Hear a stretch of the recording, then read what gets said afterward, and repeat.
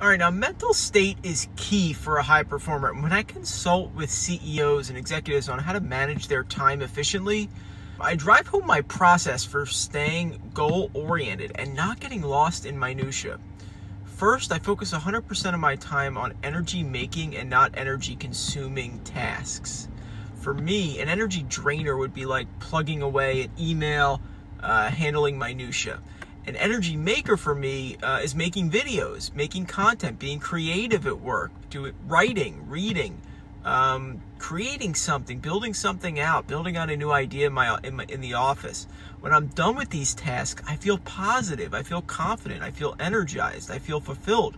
These are the tasks you want to fill your day with, or these energy-giving tasks. If you find your days are filled with energy-draining tasks, write down all those tasks and see which ones can be outsourced to somebody else.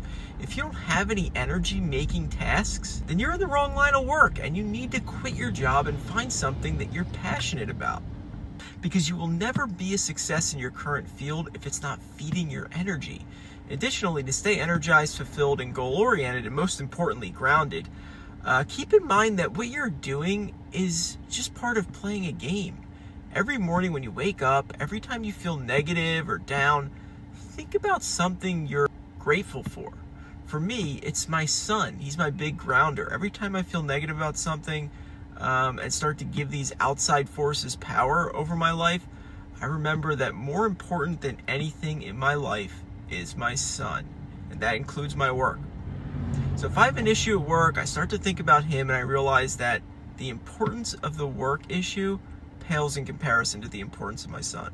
So keep these thoughts in mind and try to stay grounded and focused. If you have any questions about how to drive yourself, your managers or executives to perform at their best, message me on social.